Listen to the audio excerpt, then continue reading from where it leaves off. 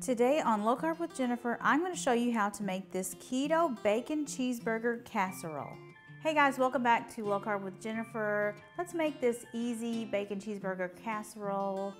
It is so delicious, perfect for meal prep. I'm going to start with 4 eggs. Well, actually, let me say, I've already cooked a pound of ground beef and I've already cooked a pound of bacon.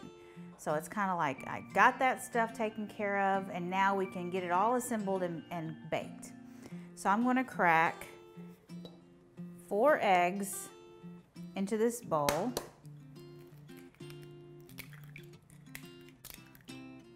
And I'm going to add in 1 cup of heavy cream, 1/4 cup of white vinegar.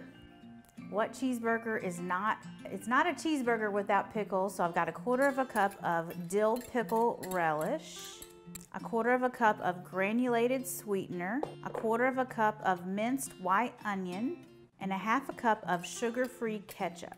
Okay, we're gonna whisk all of this. This is gonna be our sauce and our binder for the casserole. The eggs are gonna help bind it all together. And the sauce is going to give us all of the cheeseburger flavors. Okay, now we're just going to dump everything into this casserole dish and mix it all together. You could put it all in a bowl, but I like this, it's easier.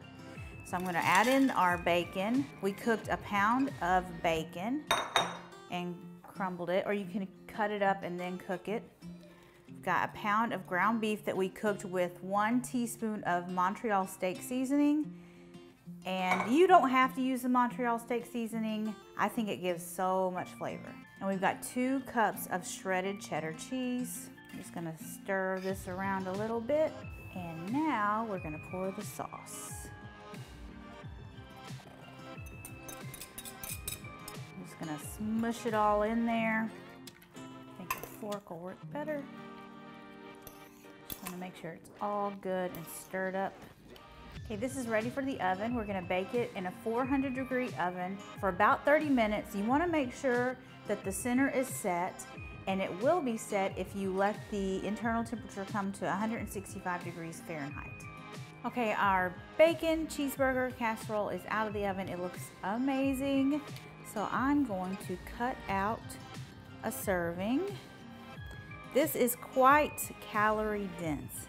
So this casserole makes 8 servings. It'll be enough to fill you up. You can have it with a side salad. Look at how good that looks. Let's try a bite. I know it's good because I already tried it. So good. If you are looking for family-friendly keto meals, you've got to check out this other recipe for my keto crustless pizza. Your whole family's gonna love it. Be sure you check that out. Check out this recipe. Let me know what you think, and I will see you guys next time. Bye.